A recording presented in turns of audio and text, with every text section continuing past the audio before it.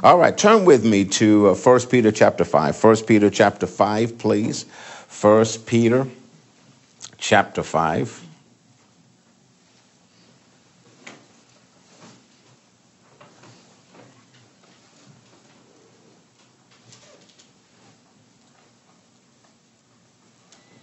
Hallelujah. The Lord is good. Amen. So 1 Peter chapter 5.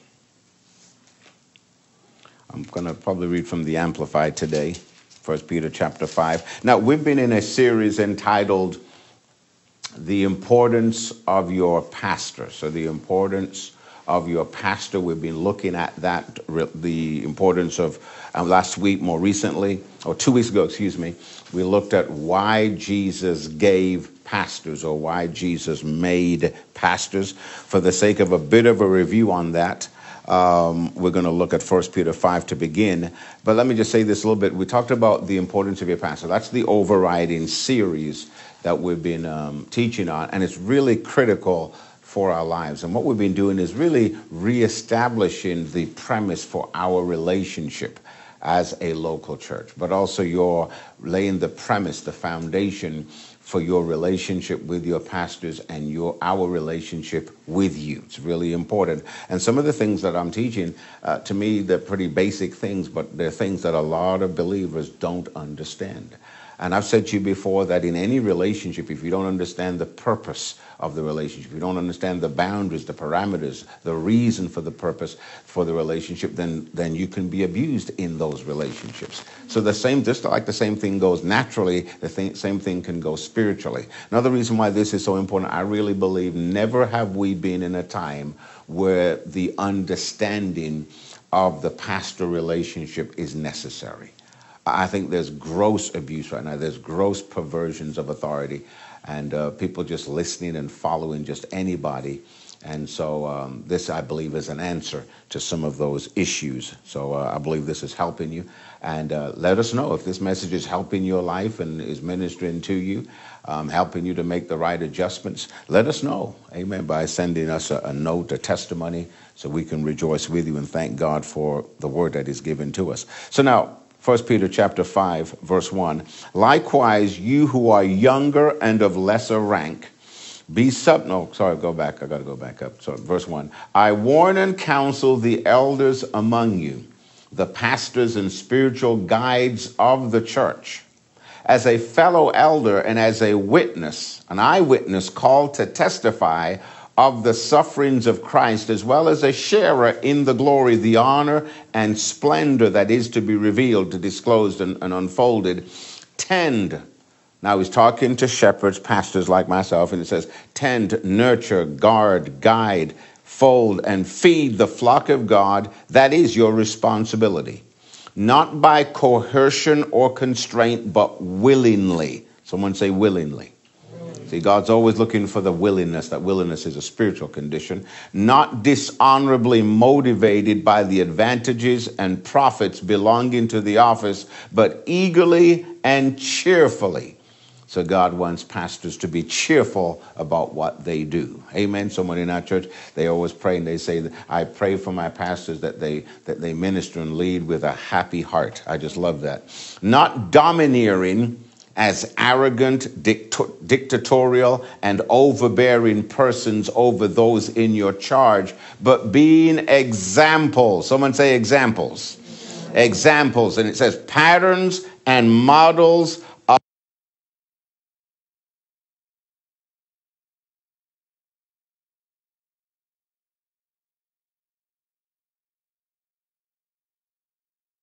what? Examples. Isn't it interesting? In every arena of life, we seek examples. If anyone wants to be a boxer, they look for examples. They look for people they can pattern themselves after. Oftentimes, they'll get a mentor, a coach in just any arena. Why? To help them be the best in their particular profession. And so in 2 Thessalonians chapter 3, verse 9, listen to what it says here. He says, now, it was not because we do not have the right, but to give you in ourselves an example to imitate. A what? example. Look at this one. I'm just skipping over real quickly. 1 Timothy chapter 4. 1 Timothy chapter 4. 1 Timothy chapter 4 and verse 12. This is Paul speaking to Timothy. Just want to show with you the early church.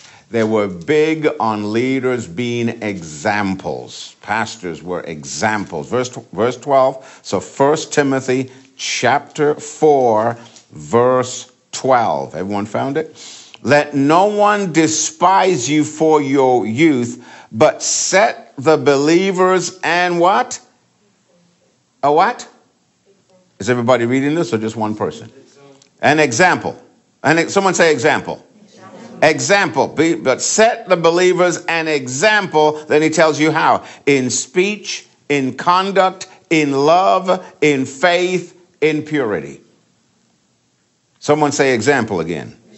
So he told Timothy, now be an example. You're a younger leader, but he says, I want you to be an example. And he says, you be an example in how you speak in the manner of your life, how you carry yourself, in how you love, the compassion you show, in your faith walk, in your purity. Everyone see that? Go to the next 2 Timothy chapter 1. 2 Timothy chapter 1. Just reviewing a couple things we looked at last time, because we saw, maybe to our surprise, is the overriding purpose of the call of the pastor is to be an example. So Jesus, the kingdom of God, needs examples of God's kingdom in the earth. Now look at this, 2 Timothy chapter 1, verse 12. 2 Timothy chapter 1, verse 12. Which is why I suffer as I do, but I'm not ashamed, for I know whom I have believed, and I'm convinced that he's able to guard until that day what has been entrusted to me. Verse 13, follow the pattern of the sound words that you've heard from me in faith and love that are in Christ Jesus. He said, now follow the pattern of sound words that you've heard from me. Notice, he says, follow the example I've set. Then finally, for this part, Titus chapter 2. Titus chapter 2. Titus, which is after Timothy. So Titus after chapter 2. Titus chapter 2, verse 7. Titus chapter 2, verse 7. Again, Jesus said to Peter when he first called him in John chapter 21, he says, I need you, Peter, to be an example. Said, feed my sheep. So we need examples, right examples. So Titus chapter 2, verse 7, listen to this. It says, show yourself in all respects to be a model of good works. Someone say the word model. Model of good works. You know, in the time in which we live, let's say in this very fashion conscious age, young people, even though they like to say they're individualistic and unique, oftentimes what are they doing?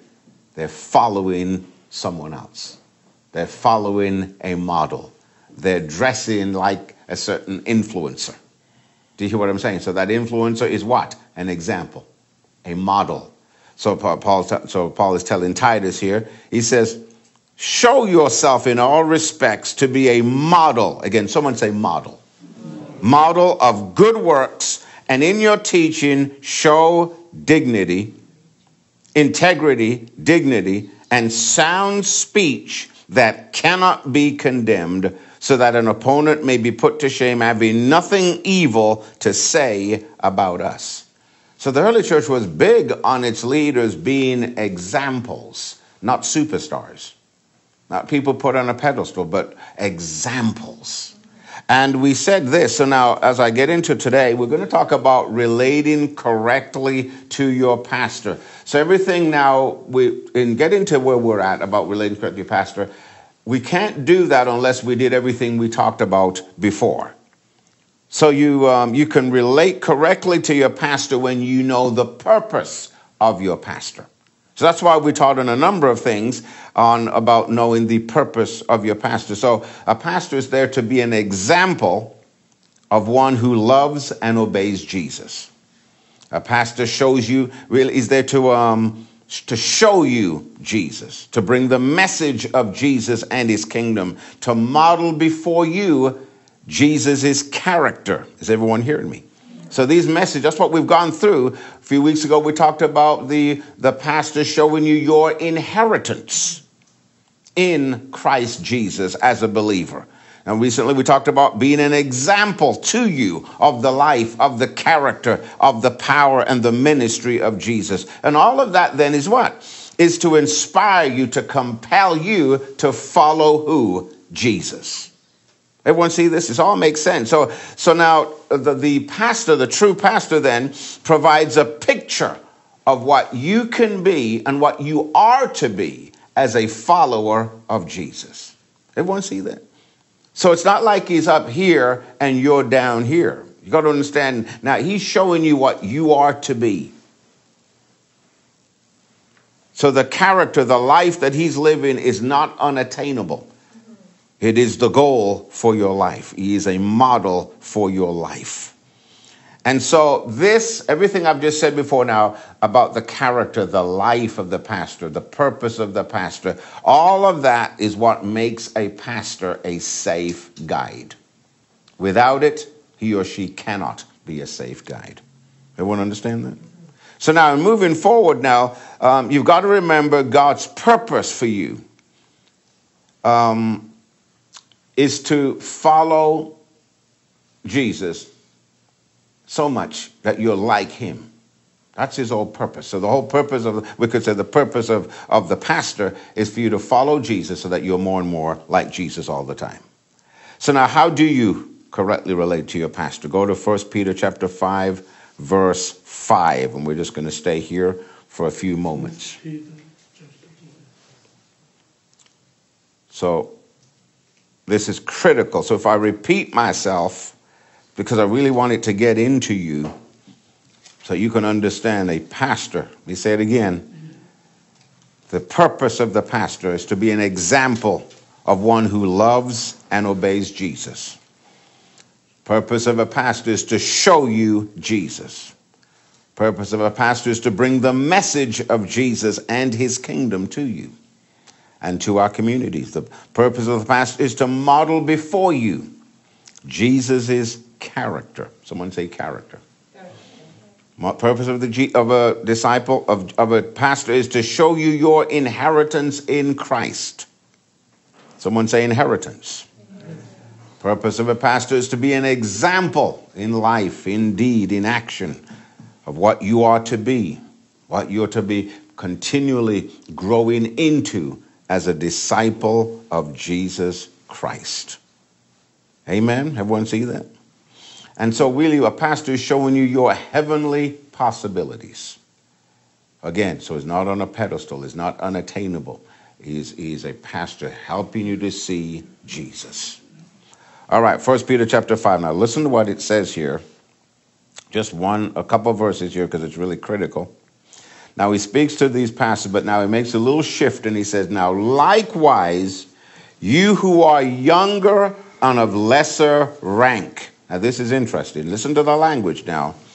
Be subject to your elders, the shepherds, ministers, spiritual guides of the church, giving them due respect and yielding to their counsel. You should underline those words. Clothe yourselves, all of you, with humility as the garb of a servant, so that its covering cannot possibly be stripped from you, with freedom from pride and arrogance toward one another. For God sets himself against the proud, the insolent, the overbearing, the disdainful, the presumptuous, the boastful, and he opposes, frustrates, and defeats them. But God gives grace, favor, blessing to the humble. Verse 6, therefore humble yourselves, lower yourselves in your own estimation under the mighty hand of God, that in due time he may exalt you.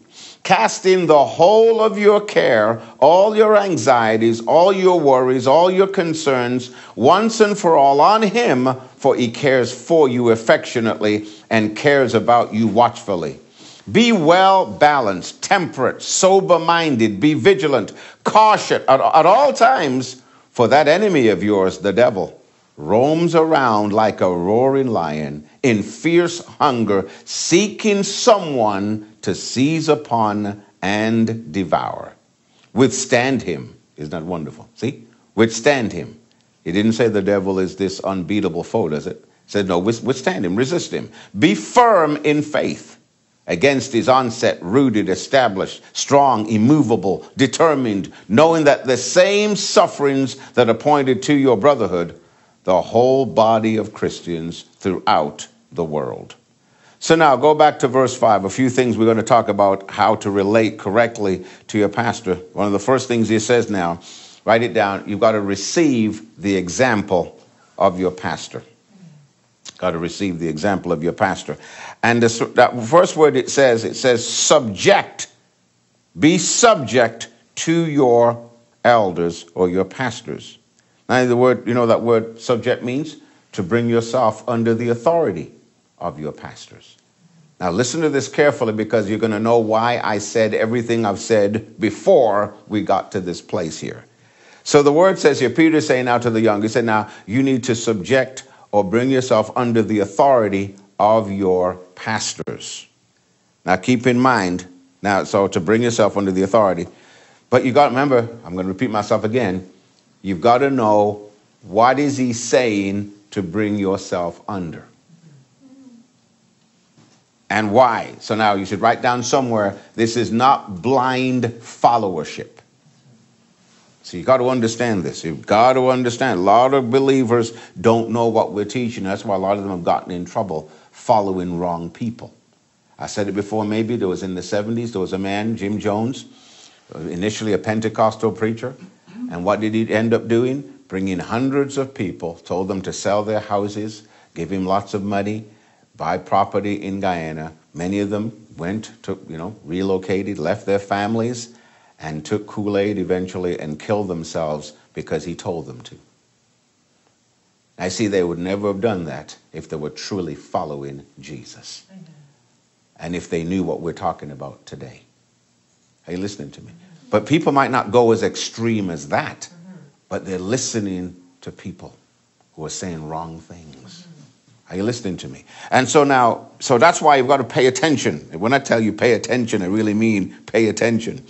But now, why would Jesus, through Peter, tell you now, submit to your leaders? He's qualified it by the things we've said before. So now, remember, you're submitting to one who is an example. Someone say example. An example of one who follows Jesus, one who is obeying Jesus, one who is living according to the word, the dictates of the kingdom of God. Now, this is why you need to be in fellowship with your Heavenly Father yourself. You need to know God for yourself. Are you listening to me? So because when you're in fellowship with Jesus, when you know the Word of God, when you're praying in the Spirit, then you will know if a spiritual leader is going off. Does anyone hear what I'm saying? But because a lot of this is a kind of loosey-goosey things. It's just a religion. It's not real Christianity, where you know God for yourself. And so oftentimes it's just people blindly following someone. Just because someone has let's say, so not like in this age of technology and social media, just because someone has, let's say, thousands or millions of people following them, doesn't mean they're right. You understand? It doesn't mean they have the truth that's directing their communication and messages. Scott, so you have a responsibility. So now, remember, the purpose of a leader, of a pastor, is to help you to take on the life and character and ministry of Jesus. Always remember that. So that's the context where which you say now, submit to their authority. Because your submission to their authority helps them to lead you in following Christ accurately. Everyone see that? Is that clear to everybody? This is really, really important, because we're saying some things here that when you talk about submission, you've got to really get that right. It's subjecting yourself, bringing yourself under the authority of someone who's a true example of Jesus in word, in deed, in lifestyle, in character. They're mirroring the life of Jesus. So they're a safe person to follow. Everyone got that? Amen. Really, really important. Next one, he says now, write down. So the first one is you need to submit to the authority of your pastors. You've got to receive the godly example of your pastor. You've got to allow them. See that? So, oh, by the way, remember, subject-like submission is something you do. A real leader never makes you do anything. Never doesn't make you submit to them. It doesn't threaten you to listen to them. No, that's something you must do. So that's why now God will speak to your heart if you're in fellowship with him about the character of your pastor. To say, well, you can follow that. He's a safe guide that I've prepared and helped. Amen? So as you do that now and you submit to your pastors, then it's going to help you to receive their example, receive their ministry. You receive their words. Their words become very powerful in your life. Now, the next word we see here, well, let me read that word when it says subject, because it does define it here. It says, giving them due respect. That's a good translation in the Amplified here. So it says, giving them due respect. So that's a word then. If you're going to relate correctly to your pastor, you've got to be respectful. You've got to respect the authority of your pastors. And it says here, Amplified, write it down, yielding to their counsel. What does it say? Yielding to their counsel. Did what? Yielding to their counsel. So the respect goes with the yielding. So that's all a part of the definition of submitting to the authority of your pastors. Now, these are some things that's really challenging things for most people to deal with, but it's really important. Again, Jesus put this in the book, because if we can get this right, it will help us. Let me say this. I'm sure the person wouldn't mind if they hear this message, but I was speaking to a man, and many years later, and he said, I came to you with my fiance, and we wanted you to marry us, and you told us. You didn't tell us not to get married. You said, you know what? I believe you love each other, and you'd be good, but you know what? You don't get married right now. There's some things you need to take care of. There's some issues you've not resolved. And if you don't take care of it, it's going to really be hurtful. Well, many years later, guess what? The same man, I got to give him credit for his humility. He said, Pastor Carl, you were right. Because we didn't listen to you, we went through a whole lot of things that we probably wouldn't have gone through if we had listened to you. You know what it says? Yielding to their counsel. Hey, listen to me. Now that man, good man, both of the parents on both sides, instead of listening to me, went against what I said and basically forced them to go ahead and get married. Now, I didn't say they shouldn't be married, but they needed to give a bit of time to address some issues. Well, they suffered because they didn't what? Listen. Do you hear what the scripture says here? Yielding to their counsel. Now, here's another look at the scripture. Then it says, clothe yourselves, and I love this, all of you with humility. Write down the word humility. Because it says all of you. That includes the pastors themselves. So you got to understand why this is powerful. That's why we know then it's not this hierarchical system that many people believe, where the pastor's up here and everybody's down here.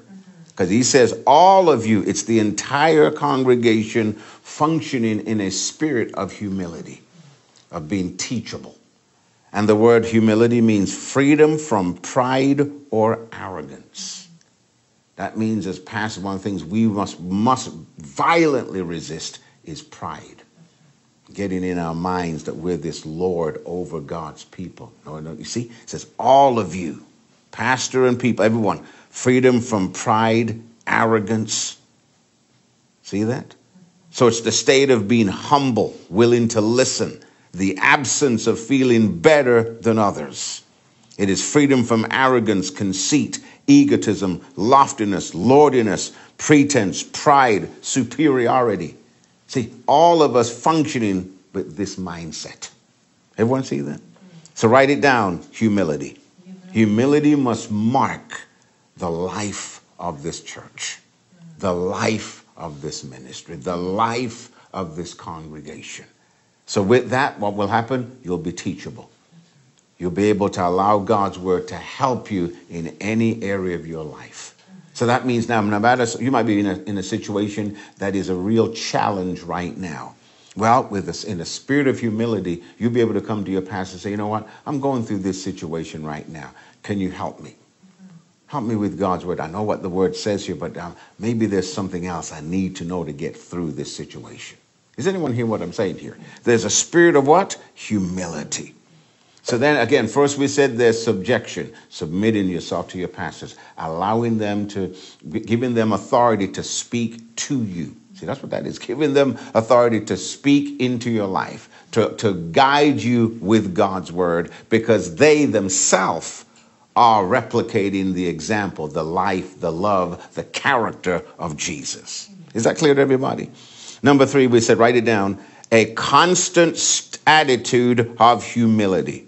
We're talking about relating, how to relate correctly to your pastors. See, you've got to maintain a constant. You've got to be vigilant about this. Because it says, therefore, let me read, I think it's verse 6.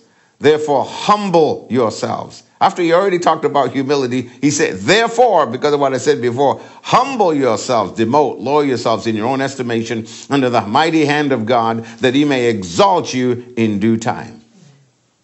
So that means, see, so what must mark the Christian church is what? Is a spirit of humility. You see that? Amen. It's a spirit of humility.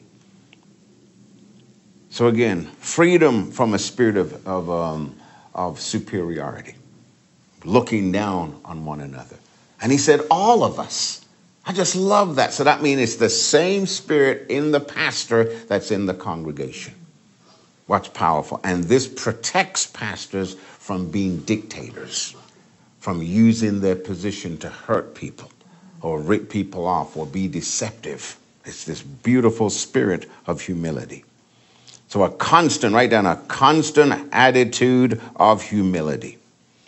Again, we've got, and it says this, clothe yourselves. Didn't it say that it said that in verse, verse 5. It says, clothe yourselves, all of you, with humility. And it says in the Amplified, as a garb. Clothes is something you put on.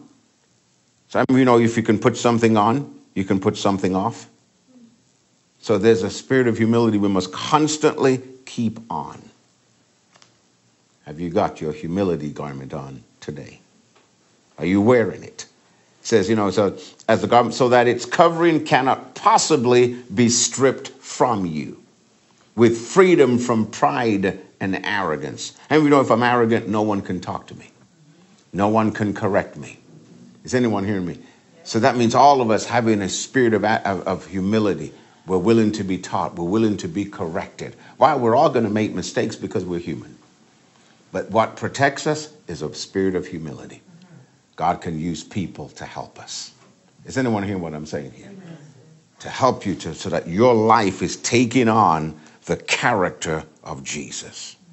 So now, constant attitude. Write down attitude. Write down the word attitude, because if you're arrogant and prideful, it becomes an attitude. And what's happened with some believers? Some of you watching me right now, wherever you are, what's happened is this. Sometimes you're failing in life because you're entrenched. A spirit of that attitude of rebellion is inside you. You live in it. You walk in it. That insistence that you know what, no one is going to talk to me. No one's going to tell me what to do or how to live. See, that's an attitude of rebellion. That's a spirit of, we could say, of arrogance, of pride. We've got to watch that. Everyone see that? Or we should say, better say, we better get it out of our lives or keep it out of our lives. And so pastors lead from an attitude of wanting to see people follow and imitate the character and life of Jesus. I've got to keep saying that to you so you can keep in mind that's the purpose of the pastor's ministry. It's always to get people to follow Jesus. You see that? And so in one sense, when we look at that, when we tell you follow us, we're really saying, listen, the pressure's on us. And I'm going to say pressure, but there's the consciousness, this, I must be modeling before people the life of Jesus. Do you hear what I'm saying? So in our day and age, what's happened? That's why I'm watching the last 10, 20 years in North American church. What do we say? Oh, I'm just a sinner. Oh, I'm just a man. They never say that in the New Testament. They said, no, you're an example. So you better make changes to be like Jesus so that people can follow you and not go wrong. Do you see the difference there? And then if we're humble, we're willing to say, Lord, forgive me. I missed it here. There's repentance. What does it say for you and I? When you miss it in a relationship, could be with you. You realize even families fight among themselves. And that will be bad if Christians, think about this now, Christians fighting, why? Because they're not humble. They're full of pride and arrogance, not willing to go back to a brother or a sister or a parent and say, you know what, I missed it. Please forgive me. And call themselves Christians, by the way. Is anyone hear what I'm saying? Yes. People fighting over money, lying over money, doing all kinds of terrible things to one another and call themselves Christians. And wonder why their children want nothing to do with who they call Jesus. Are you listening to what I'm saying? Why? Because, see, we've not modeled the life of Jesus.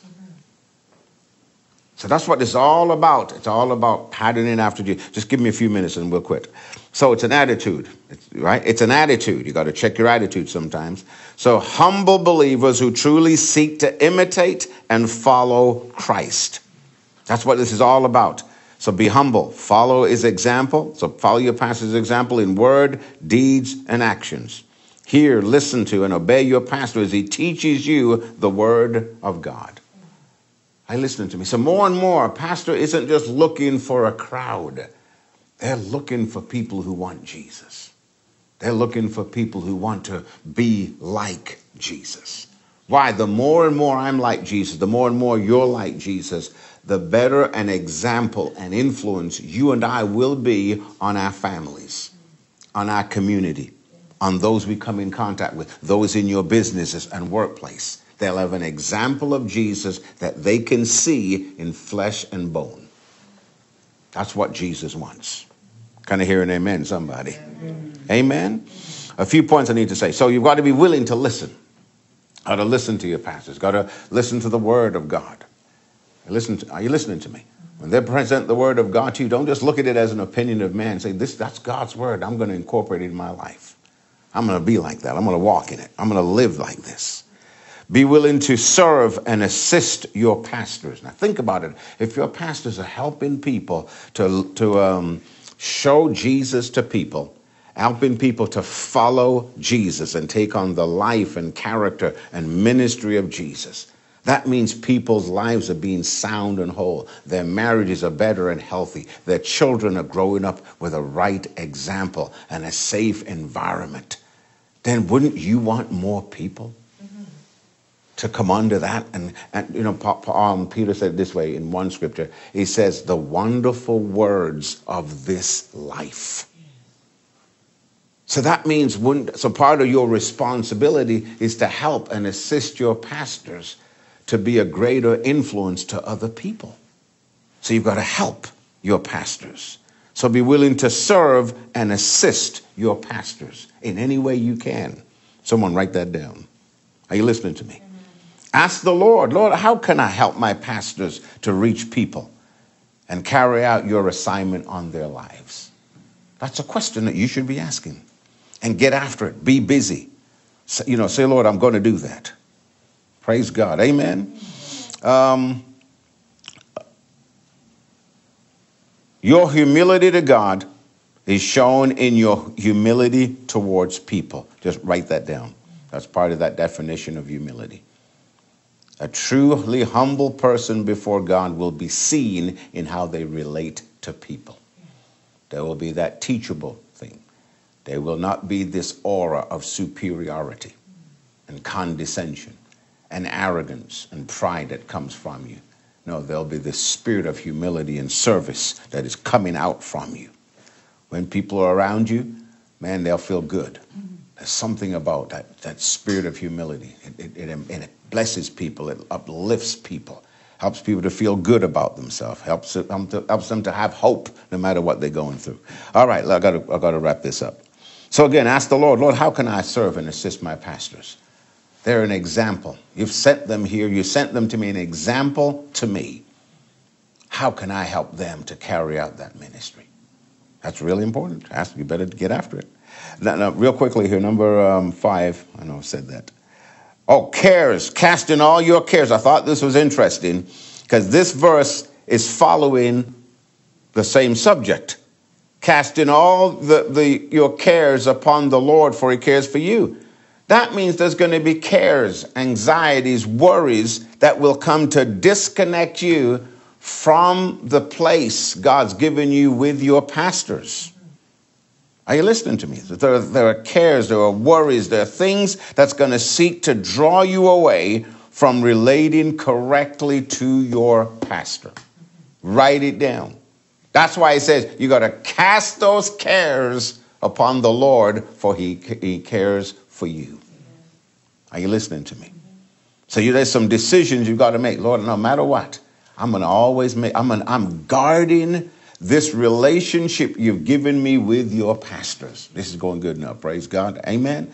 You've given these. Now, remember, all of this goes, if you're hearing this for the first time, this message, and you've not heard what we've shared the last 6-7 weeks, please go back and listen to those messages, because all of this has to be taken in context. Think about it now. So God's given me this man, this woman of God as my pastors. He's given them as an example, a model for my life. Think about that. So that means God is so serious about you growing and looking and being and talking like Jesus in every arena of your life. He's given you pastors. That means you've got to make sure you protect that relationship. Everyone see that?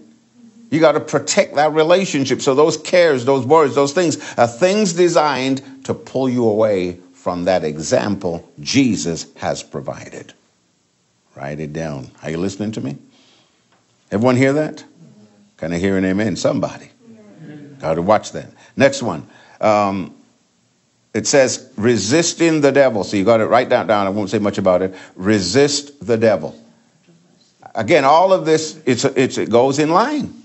There are thoughts, there are strategies the devil will even put in your mind to draw you away from receiving the example and ministry of your pastors. You've got to be quick to identify them and resist them.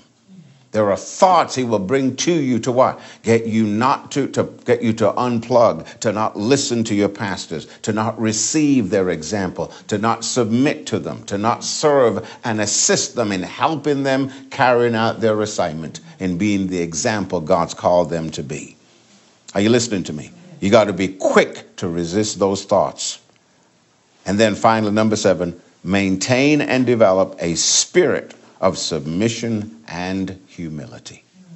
Remember, all of this is for the purpose of you being, walking, talking, looking like Jesus.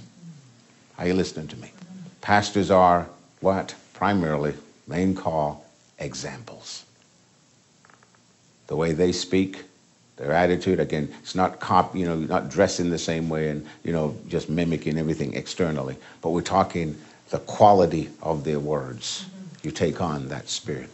Their compassion and love, that you take that on. Their integrity and dignity, you take that on. It's all about emulating the life of Jesus. Can you imagine dealing with somebody and you know what they say to you, you can always believe it?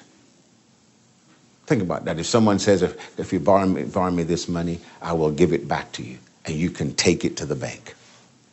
Hey, listen, that's someone who will never lie to you. You realize we say that about Jesus, but God's plan is that people can say that about us. Do you hear what I'm saying? And so if we take that on, imagine I live like this. you live like this. You take that out to your families. Boy, you talk about the influence we can have. Everyone got that? Let's pray. Father, thank you so much for the word of God today. Thank you for your people who have attentively received God's word today as you've anointed us to share this message. This series on the importance of your pastor and this message today about relating correctly to your pastor. Father, I thank you for the people of Foundation for Life who have heard that word today.